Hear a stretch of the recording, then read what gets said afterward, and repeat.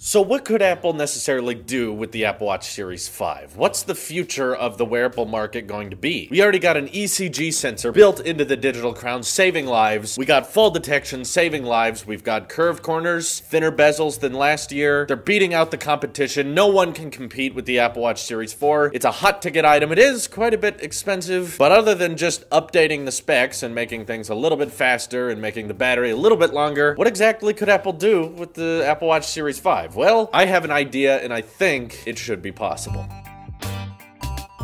So as I mentioned before, we should probably just throw out all of the given upgrades, okay? We know they can make it cheaper, hopefully. That would be a good thing. The Series 4 is kind of pricey. For an aluminum Apple Watch, it is a very decent watch, but granted, it could be a lot cheaper. They could find ways of making the material more affordable, maybe taking out some features people don't care about, make an Apple Watch Series R of some type. It uses an LCD display. No, I don't know. I'm sure there are methods of making it cheaper, and next year there will probably be cheaper ways of getting the same tech. Okay, we got more color options. We always have that. We can get faster CPUs. We can get better wireless technology. But other than that, what type of drastic changes could Apple do to the Apple Watch Series 5 other than simple internal upgrades and make the whole thing a little bit thinner? Well, my idea is adopting a technology that Apple is somewhat familiar with, but we've seen more applied in other smartphones like the Galaxy S8 and the S9 and some of the more recent Note series, curved displays. What, Drew? You want to bring a curved display to the Apple Watch? Well, I'm talking an omnidirectional curved display. I don't know if you guys remember, but King did some concepts for Everything Apple Pro a while back that showcased what he thought micro LED technology would allow for on the Apple Watch. And looking at that concept, I saw this idea of pushing the display on the Apple Watch even further than it is right now, all the way to the aluminum or stainless steel cases, depending on which version you buy. And while a lot of people may think that looks crazy, I think it would actually be entirely functional. And the reason they should do this on the Apple Watch is it really wouldn't make sense to do on any other of their products. See, we kind of ran into a wall with the iPad Pro. We got the bezels on the edges as thin as we could, but we all kind of admit that you can't really get them much thinner on the iPad because then it starts to become impractical. Your fingers, when you're holding the iPad, start touching the display. We've hit a wall in that sense. You know, we can't really make those bezels thinner without making the device a little bit more impractical. You would start setting off the display on accident, and until they get really, really good at palm rejection and being able to tell the difference between a pointer and someone holding the device, the bezels on the iPad Pro are likely going to stay as thin as they are for now and likely for the next couple of years. With the Apple Watch, there's a couple of things I realized that separates it from a typical iPad or even a smartphone. One reason I think Apple was against doing the curved corner design that we saw in the Galaxy S8 and the S9 on their own iPhones is that a lot of people don't actually like the curved displays because oftentimes they'll be reaching for something on the display and will accidentally hit something else because of that curved edge. It does distort video and pictures a little bit, so instead of getting a flat image that you're used to, things kind of roll off the side of the display. It does force the device to be a bit more sharp in the hand. It's not as rounded off like an iPhone is. So again, the infinity display on Galaxy products does look cool, but I've met lots of people who don't like those curved edges because they either set them off all the time or they look a little bit distorted. While it is a good way of shrinking side bezels, and it's an easy way of saying, look, I'm futuristic, look, I'm a newer type of phone, it's not entirely that practical. But you know what the difference is with the Apple Watch? You don't hold it, you wear it. That means you don't have to worry about where your fingers rest while using the Apple Watch because that watch band is tying it to your arm. You're not worried about setting off the display because it's tethered here. You don't hold the device. You're not reaching across the Apple Watch to tap something in the top corner because it's tethered to your arm, which means that, in my opinion, the curved display technique that we've seen brought to the Galaxy S8, S9, some Huawei phones have started doing it now, I think that would make the most amount of sense on a smartwatch because you want to get as much content and as much display onto this wearable as you possibly can because it's already so limited for space. You have to be very minimal with the amount of data you present the user at once, but providing a larger canvas to work with, as we know, upgrading from an Apple Watch Series 3 to a Series 4 is very substantial because you have a much larger display. You have a much more intuitive design. You don't feel as boxed in as you do on a regular Series 3. And I think upping the display display and keeping the form factor the same is typically the best way to make a noticeable improvement on a product, particularly Apple products. As in the iPhone 8 Plus and the iPhone XS Max, they have the same form factor, but the display is so much more massive on the XS Max that it feels like a very drastic improvement. You're going from 5.5 inches of display to 6.5 inches of display, so this is a vastly large improvement. Similar to the Series 4, a lot of the buttons, a lot of the menus, a lot of the text becomes much